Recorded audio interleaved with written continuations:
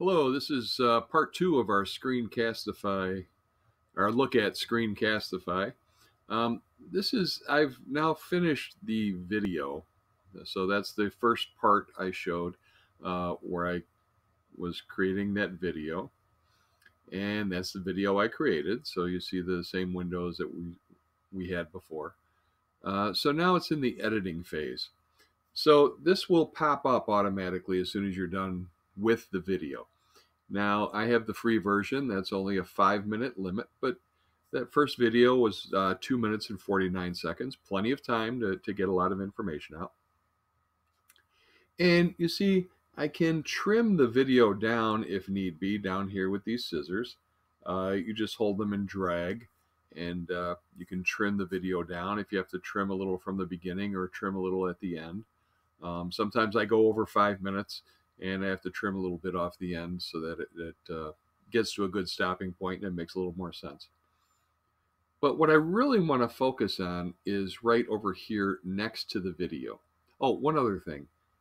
Title your video. I've titled this Screencastify Part 1 for that first video. Otherwise, it'll be untitled video. You can change it later, but it's nice to just kind of do it here. I'll also point out the trash here. I probably keep one out of every 3 videos I make. I'll look at them, I'll listen to them. I don't like something, so I'll dump it and just start over. It's very easy to do. What I want to show is this interface over here. So if you have a website and you want to put a video right on the website, you can get an embed code and embed the video right on your website. I've done that with a couple of things, I believe, on the district website. You can share to Classroom, and that's fine, but if you share it to a classroom, it does take a while to load up when you click on it in the classroom. So especially if it's a longer video, it's not the best way to do it. I like to publish it to YouTube.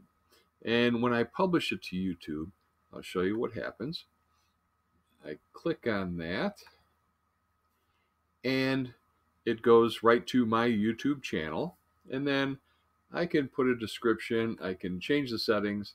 I'll make it only people who have the link can watch the video, and I'll call it a Screencastify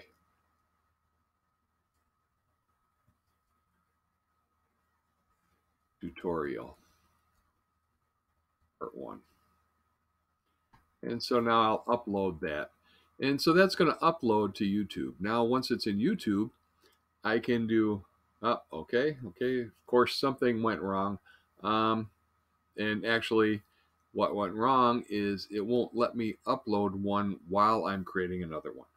So, but the important thing is that you see how to do it.